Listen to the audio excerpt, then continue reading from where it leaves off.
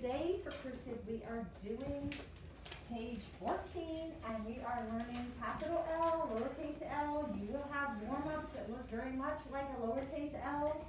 Okay, the eyes up here. Okay, for capital L, are your eyes up here?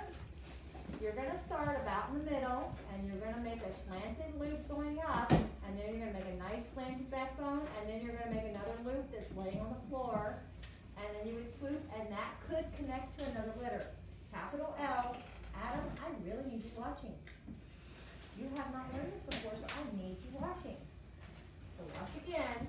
You're going to start about in the middle. Notice how I stopped at the pink line. I didn't make mine pink, I made mine black. But you guys see that dotted line that you guys have on your paper? Yeah. All right.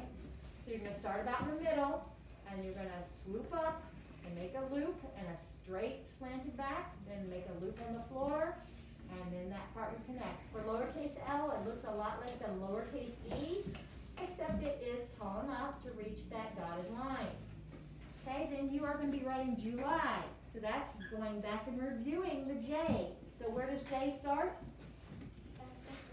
At the floor. So you're going to start at the bottom, and you're going to go up and around. Make sure you have a nice straight but slanted backbone, a tail below the line, then driveway, driveway, and here's that lowercase l that we just learned, and then driveway, driveway, and another tail, and there's your July.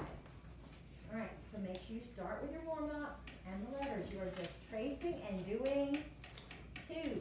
That's all. Trace what's there and do two, except for the words. The words you will only do one. All right, you may begin.